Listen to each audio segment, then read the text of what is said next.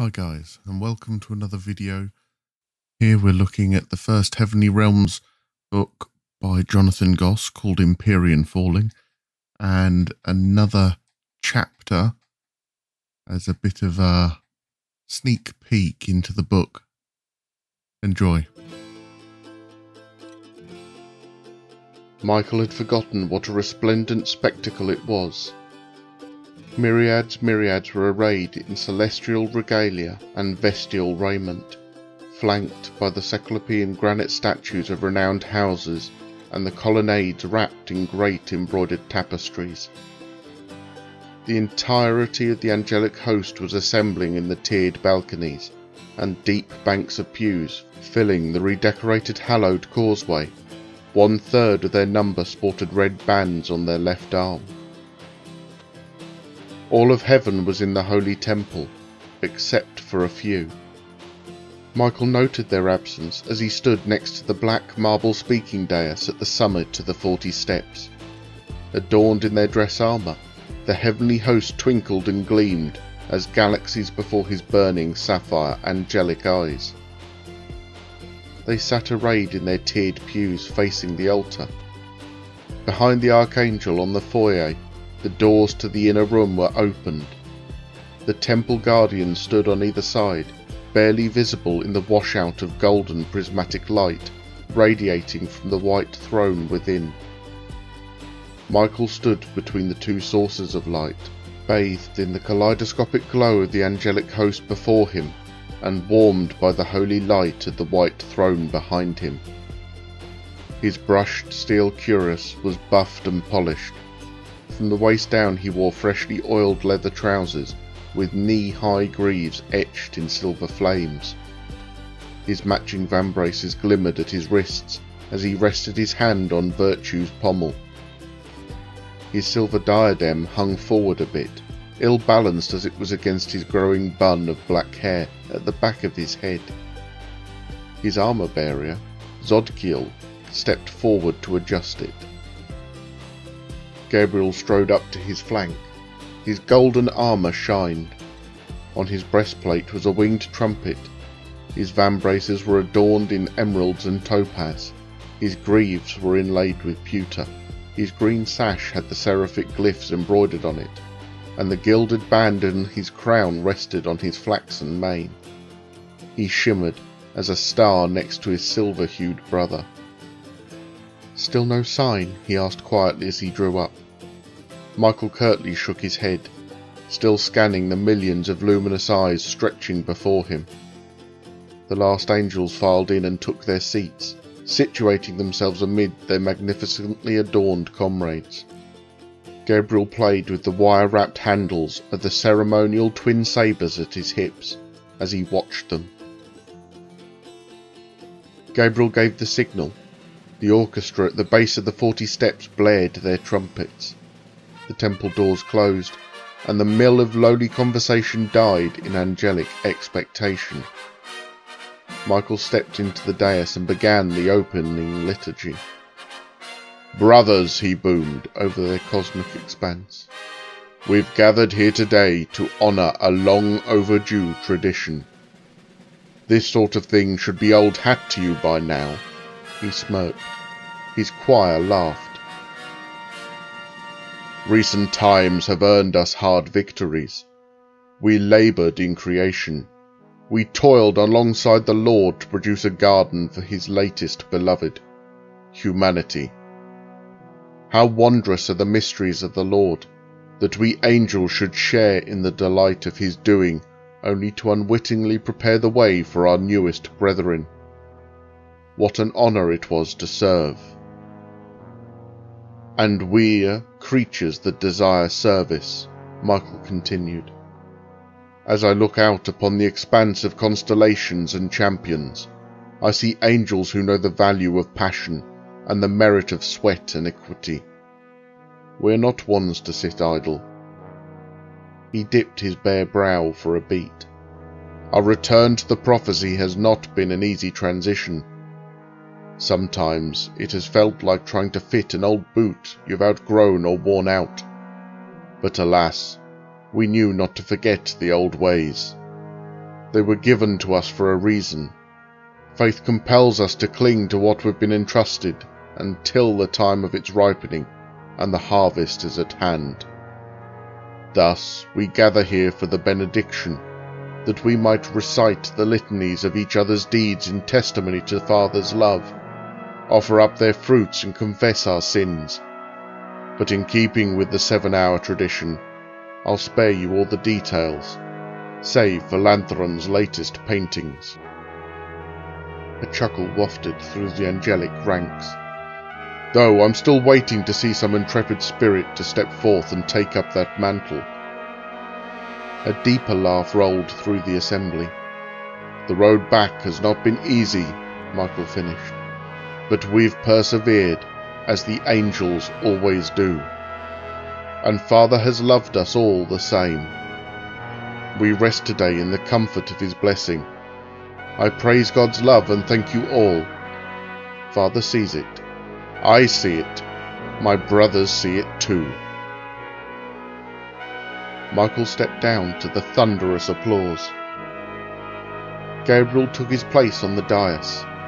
The Seraphim Archon's aide Zophiel and armour-bearer Uziel flanked him with a linen-draped golden bowl. My sibling speaks the truth, the Seraphim Archon stated. We are forever in your debt, I tell you. There's little greater than being your archangel. We see your prodigies. Your purity sends hymns on the wind. We weep with jubilee for such a mantle. Will the cherub Lanthron please step forward? Out from the forward elements of the assembly flew the tall line fighter. He landed at the altar, his full panoply of parade plate armour gleaming, and knelt before ascending the 40 steps. Yet, Gabriel continued, to be a leader is to strip down and toil alongside those who claim no authority. We exemplify our roles when we're first to lay a cornerstone, not for the satiating of our glory, but for you. As you admire us, we adore you. In your hands, God has placed us, just as you've been placed in our hearts. Each depends upon the other. The hand can't function without the heart. The heart is useless without the hand. We are one entity, and I love you for it. He turned to Zophiel, who presented the linen-wrapped bowl. He removed the covering, dipped 2 fingers, and smeared the fragrant oil down Lanthron's long nose. This is God's love, Gabriel recited, which fuels the lamp of your soul. Let its aroma cleanse your sins. Let its warmth illuminate your flesh. He wiped his hand on the cloth. May your desire reflect the Empyrean. May your words give a faith a voice. He gave Lanthron the dais and rescinded to his place of honour. Lanthron summoned breath for his psalm. Sometimes, in the wake of a cold dawn and the shade of a waning sun, sometimes in the faith of whispered psalms, I feel my prayers long.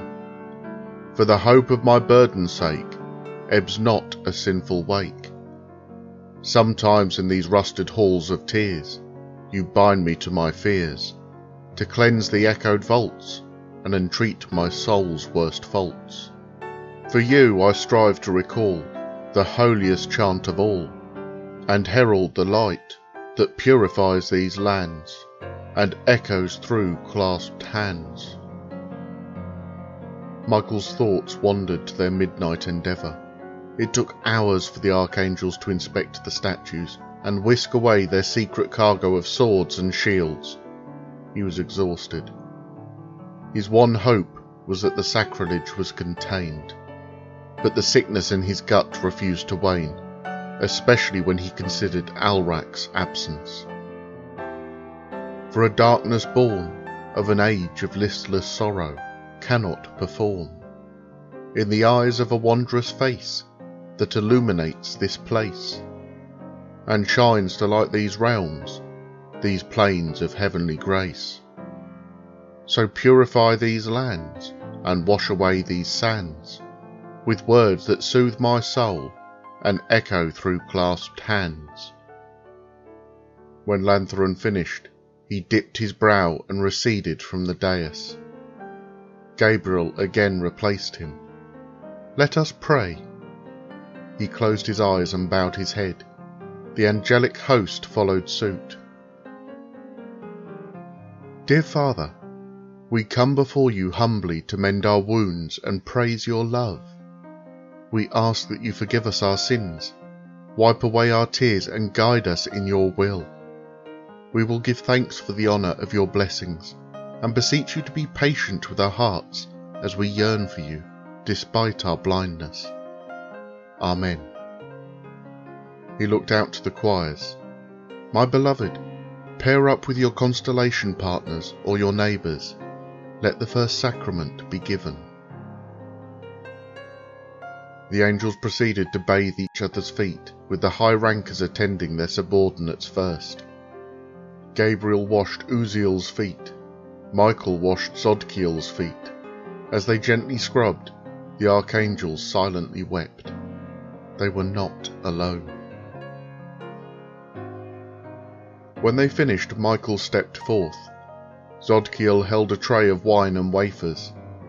"Let the second sacrament be given," the archangel stated, and led them in taking of the communion. "Thank you, Lord, for this opportunity to requite your love and heal one another through you. Guide us as a shepherd guards his flock. Grant us mercy, wisdom, and strength. Amen." The cherubim patriarch lifted his gaze to the heavenly host and squared his shoulders. "My friends, the absence of my older brother vexes us. We are stricken with a malady. This journey is troubled. We stand on the brink. A beast has awakened our deepest insecurities. I cannot speak for Lucifer, but I trust in the Lord. Whatever burden has been placed upon his heart, I can only hope that you'll join me in seeking Father's will. Is the Grand Patriarch not the paragon of our species? Has not the exultant Archon led us out of fiery darkness to this holy mount and the sun's revelation? Are we to remain faithful, or are we to fall into temptation? What would Firstborn say right now were he to behold our fearful malcontent? A crash erupted from the far side of the hallowed causeway. The sonic boom shook the heavenly host. Even the archangels cupped their ears and cowered. Michael's ears rang as he saw sunlight burst into the causeway. The doors to the holy temple's entrance swung wide on their grand mechanical hinges. Through the aftershock soared a pearly singularity of light. It drew upon the altar to the 40 steps. Wings peeked through its prism. He landed at the altar's plinth. His pearly armour was accented in ivory flames etched in diamond. His crown shone like a crescent moon. A cardinal mantle hung at his gleaming shoulder pauldrons. His eyes were white supernovas. His hair burned the colour of flames. On his breastplate was embossed an 8-pointed star. From his regal apparition came a kaleidoscopic light that shone in competitive contrast to the glowing radiance of the white throne. The winking auras of the heavenly host mingled and refracted between them. "I would say you are correct, brother," a voice sang out from the kaleidoscopic light. "Lucifer!" Michael shouted as he rose from his crouch. "Where have you been?" Lucifer's light dimmed as he looked up at his brothers. From around his flanks came an entourage of robed figures. One cast a mountainous shadow over his peers as he stood at Lucifer's right flank. Another peeled around his left, slender and slinking amongst the particles of dust, dancing in the cascading beams. Behind them stretched a train of angels, all clad in white robes. "I've drowned in the sea of truth," Lucifer replied. "I've dipped my brow into the event horizon, plumbed its depths, and plucked the fruit of knowledge from its forbidden tree."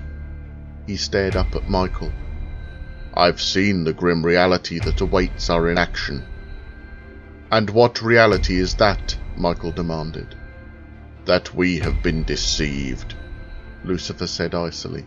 Angelic breath drew up in a resting halt. Paralysis gripped the angelic tears. "There is a treason at sea." Gabriel nudged Zophael and Uziel back towards the temple guardians, and took up Michael's flank. "This blasphemy must cease, Morning Star." Barely had the words escaped his mouth before he was ducking as Lucifer hurled an object up to their position on the summit. It landed with a dull thud on the dais and unravelled to reveal the broken halves of Hadraniel, wrapped in his white and gold Morning Star sigil. "My name is not Lucifer," he roared over the expanse. He summoned his entourage with outstretched wings. The larger one handed him a cloth-wrapped pole. He unfurled it and drove its haft into the marble tiles at his feet. "And that throne belongs to me." A chill coursed down Michael's winged-flanked spine as he beheld the black sigil of a white dragon rising from a bed of red flames, and on its chest was the infamous horned glyph he'd given to Mazarel. Michael bent a knee and picked up the old Morning Star banner, along with the two halves of Hadraniel. His heart hammered in his chest. "No, Lucifer," he pleaded. "Don't. We cannot force God to give us back to the Empyrean. Only death may bring that." "Are you so sure?" Lucifer challenged. "We have been cut off for so long. I doubt even you would recognize the difference between the Empyrean and the burning hells. And what is the difference? Fire is fire. How do you know there's anything left for us at all? Maybe it's something even more void than the oblivion. No one can say, and I'm not willing to live a life of civility in the vain-glorious hope of divine mercy. The White Throne is our only chance. It has remained vacant for a reason. I'm here to fulfill that prophecy." "The path to hell is paved with good intentions," said Gabriel. "I'll usher in utopia," Lucifer said. "No more suffering under the yoke of the prophecies. No more choirs, no more abandonment by a godchild enraptured with his new pets. We won't be forsaken. We will have our place among the stars. The White Throne will carry us." "Stop this anarchy, Morning Star," his younger brother demanded. "It's gone too far." "He is a mad god, Gabriel." Lucifer's voice shook the temple. "How can you serve such a maleficent tyrant? How can you excuse your cover-ups to your so-called beloved choir?" "I've only tried to shield them from the shock of your lunacy," said Gabriel. "Yet I've shown them the truth, which is more than I can say for either of you." "You've poisoned their minds with vain dreams of false liberation," Gabriel spat. "Quiet your trumpeting dandy, or I'll reveal how you covert them for the sake of title. Cease this lying and voice your concerns before Father," Michael pleaded. "Not before those who are so easily affected by your influence." "To the burning hells with Father," Lucifer rejoined. "We are coals under his fiery wheels." "We are his sons," Michael refuted, "and you his firstborn." "You're delusional," Lucifer sneered, "pledging fealty to a deity who not only doesn't love you, but will cast you aside for his new children." Michael fumed. "How dare you come on this sacred day and voice such filth, Lucifer?" "My name is Satan." Lucifer unsheathed the black-bladed sword at his waist and brandished it. "This is Hadar, the blade of our new age." The red armbanded third hailed him. At that, the slender angel on Lucifer's flank drew back his cowl. Michael's heart sank as he recognized Tempest, donning his shroud and domed helmet as he shouted, "Si inserit Astris!" "You damned fool," Michael shouted. "If you do this, then we're damned together." Lucifer said with outstretched arms. Lightning arced from his hands and up into the blade of his sword. He pointed Hadar at the inner room. Michael rounded on the Temple Guardians and raced to their position. "Close the doors!" Bellator and Dealius hastened to work the gears and levers of the monolithic bejeweled slab. Michael drew Virtue and turned as the doors lurched. Lucifer shot into the air. A shockwave burst forth from Hadar. The angelic host took cover. When the blast reached the massive statues flanking the assembly, the perimeter exploded with violent fury. Eardrums burst as the statues blew apart. Michael watched disbelievingly as the gigantic visages of so many of his friends and dearly departed heroes fell to pieces, spilling forth hundreds of thousands of obsidian-coloured panoplies. He gaped in horror as one for every 2 angels scrambled to the copious pile of swords and shields, picked them up, and began slaughtering their brethren.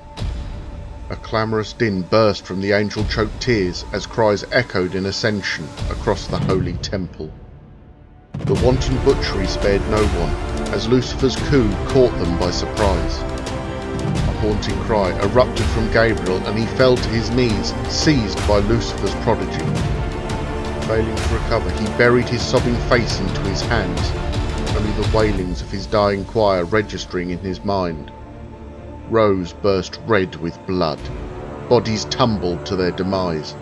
The sea of angels was devolving into an ocean of gore, each wave of cries cresting with crimson showers. Michael witnessed the situation develop. The train of white-robed angels trailing Lucifer's wake fanned out into the heavenly host. Many discarded their robes, revealing the infamous black armour underneath. Several scores carried quivers and satchels laden with projectiles. They met with groups of fellow Confederates, cherubim and seraphim alike, who donned red armbands before forming ranks. Line fighters formed phalanxes in the hallowed causeway and pushed a battle line towards the 40 steps, trampling anyone in their path. Those in the white robes winged up to high obliques, clearing tiers of anything living. They snuffed out the souls of their unsuspecting brothers and tossed their bodies over the balconies until runnels of blood ran into the polished marble floors. Into these breaches flooded honeycombed banks of archers, stringing their yews and knocking arrows. They held, poised and ready to send swift volleys to anyone standing in Lucifer's way. Dark armour or not, they were marked by their red armbands. From the uppermost tiers blood rained onto the obsidian dais, coating Michael's armour. He felt an overbearing thunderclap concuss across the murderous throngs as Bellator and Dealius sealed the doors and lowered their pikes. He watched with agonizing palsy as angels tried to beat free their brotherly attackers, only to be hacked to pieces amidst a ravenous storm. Others took to manipulating the elements with their powers. Flames burst like fireflies through the assembly. Everywhere could be heard the scorching roar of fire, its answers jets of water. Cohorts were roasted alive, while some raised juts in the floor, bursting formations and herding them with gales so their allies could finish them off. The ear-shattering chaos seized Michael. Without warning, something slammed and sent him sprawling. Zodkiel was over him, sword drawn and cheeks blood begrimed. "You all right, Patriarch?" his armour-bearer shouted. Michael nodded absently. He threw a bewildered, curious glance to the dais, just in time to see a cleaved body crash from above. "Check the skies next time, we need to..." The cherub suddenly jerked as something pierced his back. Blood issued from his mouth and down the bever of his cuirass, as he choked and gurgled. He floundered like a fish before being flung into the writhing chaos beyond. In the void, Michael's vision beheld a shade lumber up the steps. A roar erupted from the mountainous form as his eyes fell upon its odious image. It was a monster. Standing over 4 meters tall, the thing was corpulent and hirsute. Its goat legs and stumpy arms were covered in thick brown hair, one hand carrying a bloody scimitar. A coarse black mane ran down the back of its scaly neck. Its head was a tangle of fangs protruding from a maw, billowing sulphurous fumes. Yet something was familiar about the fetid anathema snarling through tendrils of gory drool. The eyes gave it away. One look into those burning red singularities, and Michael knew at whom he was staring. Mazarel. He surged over Michael with a chimerical menace.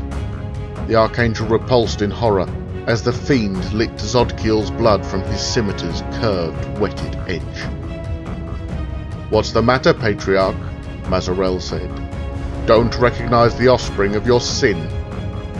Michael stumbled back, clambering as Mazarel roared, his massive form lifted by membranous wings. The cherubim Patriarch felt his feet go out from under him, landing on his backplate. Squirming, he tried to get his hands underneath, but landing was slippery with blood. His expression devolved into abhorrence. Blood sluiced runnules off the dais. A roar from overhead reminded him of the encroaching Mazarel. He raised his scimitar and bellowed sulphur. "I'm going to make a chamber pot of your skull." Suddenly there was a flash and a clatter. Mazarel tumbled down the steps. Michael scrambled and saw a sprightly cherub with long golden hair and emerald eyes. "What's the matter with you?" Alrak barked at Michael over the din. "We have to get out of here." Michael beat free of the trance. He saw Alrak Sivad standing before him, cut and thruster and kite shield in hand. He threw a frustrated glance at the scene around him. His wings gathered air underneath them, and it was all Michael could do to catch up as he sprang into the air. He was close on the heels of his protege. The air was hot with violence. It tasted of smoke, iron and sweat. He saw battle lines drawing up below as angels loyal to the White Throne regrouped before the black armoured onslaught of their brethren. "We have to find my brother," Michael shouted at Alrak's back as they flew. The small cherub nodded, and the two plunged into the Holy Temple's battle at benediction.